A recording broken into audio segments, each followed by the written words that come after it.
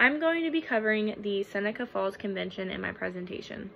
The Seneca Falls Convention was the first ever women's rights convention in the United States. It was in Seneca Falls, New York in 1848 in July, and it led to the start of the women's suffrage movement. So a lot of the leaders were amazing. They were all women who'd organized this convention, and they were Elizabeth Cady Stanton, Lucretta Mott, Mary McClintock, Martha Coffin Wright, and Jane Hunt. They made the Declaration of Sentiments, which was a list of grievances and demands by these women who wanted a change in their lives. They wanted to be more like men and seen to be like their own individuals, and they didn't want to be controlled by men any longer. The Declaration of Sentiments was mainly written by Elizabeth Cady Stanton, and all of these women were brilliant. They did lots of different things, like they stood for women's rights, they stood for anti-slavery. A lot of them were abolitionists, they were Quakers, religious activists, and they did lots of other things.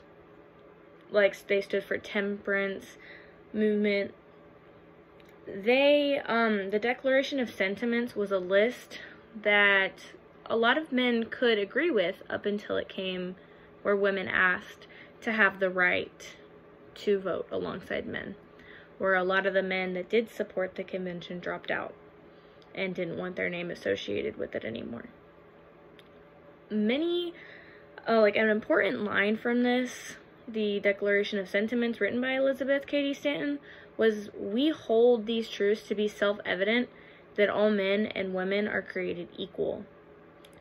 This was a spin-off of the Declaration of Independence, and a lot of the reactions to this were both good and bad.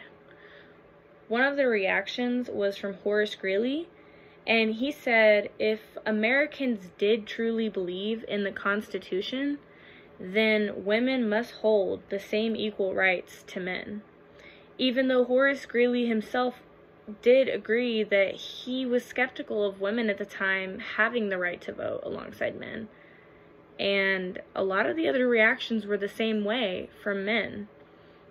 It didn't change until a long time after this.